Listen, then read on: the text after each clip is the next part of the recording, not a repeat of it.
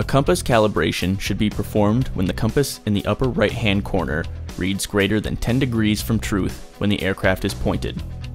This may occur when making a large geographical move from one location to another, or when maintenance is performed on the pitot wing. In the example shown on the screen, the aircraft is pointed north and the compass reads 25 degrees off.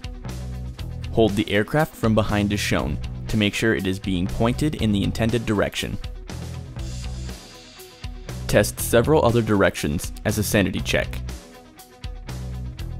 To begin a compass calibration, navigate to the gear tab in the upper left-hand corner. Select the sensor section, then select compass. In the pop-up menu, press OK. A screen will appear showing 6 aircraft orientations. Hold the aircraft in one of the orientations.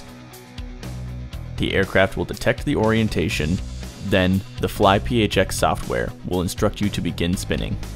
Continue to spin until the box on the screen turns green.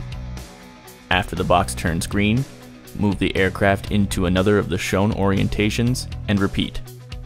If you cannot watch the screen while performing the calibration, the aircraft will also emit beeps to indicate the status of each step. A single beep indicates to begin spinning. 2 beeps indicates that the aircraft is ready for the next orientation. Listen closely, as the beeps may be hard to hear in windy conditions. Continue this process until all 6 orientations are complete.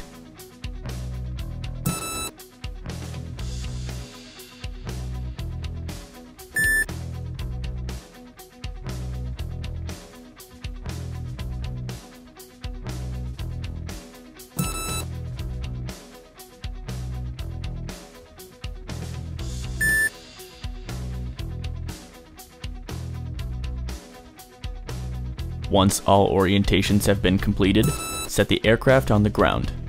The aircraft will reboot itself. Do not be near the props when this happens, as the motor may twitch and briefly spin the props.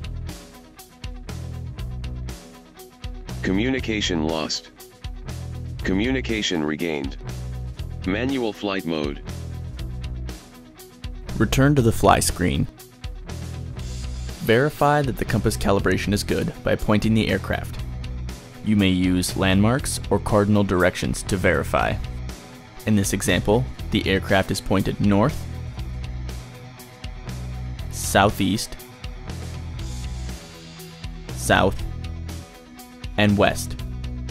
All directions read within 10 degrees of truth. Thanks for watching, and visit our website at www.sentera.com for more information.